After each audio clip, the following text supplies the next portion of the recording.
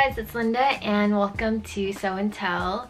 I did a really cute DIY where I recreated a hoodie that my fiance had. He had all of the stain all over it and it wasn't coming out, so I thought this was a fun way to kind of recreate the look.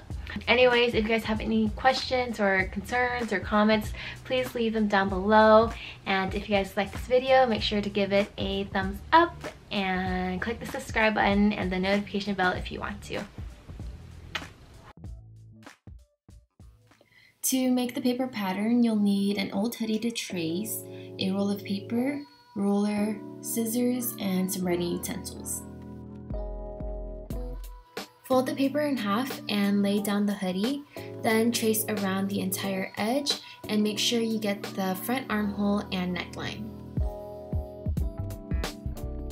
Add 2.5 inches for the hem and then go back in to do a 1/2 inch seam allowance around all of the edges. Do the exact same thing for the back side and just keep in mind that the neckline and armhole is going to be a little bit different. Match the top of the sleeve with the edge of the paper and then trace around it.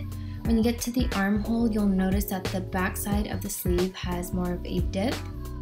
Add the hem allowance to the end of the sleeve and don't forget to add the notches. So normally the front side would have 1 notch and then the back side has 2. This will help you out a lot while you're sewing. For the hood, lay it flat and then trace all the way around. I also added in a little bit extra on the back side. On the pockets, I am recreating the original and make sure you add all of the foldovers and seam allowance. I got the pink Sherpa from Joann and the polka dot print from Walmart. Lay out all your pattern pieces to make sure there's enough fabric, and a good tip on cutting fur is to only snip a little bit at a time with your scissors. That way you're only cutting through the base layer and then you can pull apart the rest.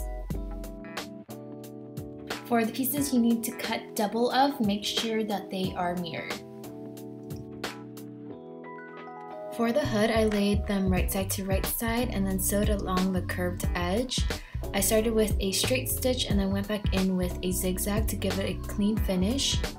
After you have the lining and the Sherpa done, you want to piece them together, and to do that, I'm also laying them right side to right side and then sewing along that front line. After that, you want to do an understitch to keep all of the seam allowance towards the lining. It should look a little something like this, and then you want to do a straight stitch about 1.5 inches away from that fold. This will keep the chain in its spot later on. On the pockets, do a zigzag stitch all the way around and then fold in the diagonal lines to sew them down. Lay the pocket on the bodice and then fold in the top and bottom. You want to pin them into place so that they don't shift around while you're sewing, and then you want to sew a straight stitch along the top edge, the bottom edge, and the 2 shorter diagonal lines. Once the pocket is on, lay the 2 bodice pieces right side to right side and sew up the shoulder and side seams. For the hem, do a zigzag stitch along the edge and then fold it up 2.5 inches.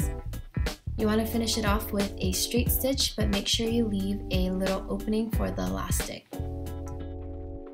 I used a 2-inch wide elastic, and to measure out the length, just wrap it around where it would sit and make sure you also account for the overlap. Use a safety pin to weave the elastic through the opening, and once you get it through to the other side, seal off the elastic with a zigzag stitch, and then make sure you also close up that opening. For the sleeve, fold them in half right side to right side and then sew up the seam. To attach the sleeve, flip the bodice inside out and then insert the sleeves in through the armhole. Once you have all of the seams and notches matched up, you can pin it into place and then sew all around that edge. Finish off the sleeves with a zigzag stitch and then fold it over to hem. To attach the hood, start from the center back and then pin all the way up to the front. I had about a 1-inch overlap, and then you want to secure it with a single stitch and zigzag stitch. To add the chain, cut 2 slits at the front of the hood and make sure you're only going through the Sherpa layer. Attach a safety pin to one end of the chain and then loop it all the way through. To finish it off, I'm adding these key rings, and I thought they were a cute touch and it helps prevent the chain from going through the opening. If you want to add on the ears, take some of your scraps and cut out 2 circles, then use a running stitch and sew all the way around the edge. You'll notice that it'll curl up, and then what you want to do is fill it up with some more of the scrap, pull on both sides of the thread, and then do a few more stitches to tie it off. I wasn't fully committed, so I wanted to add on these pin backings, that way I could take it on and off, trim off some of the Sherpa, and then glue on the pins. Now you can attach them and detach them whenever you want.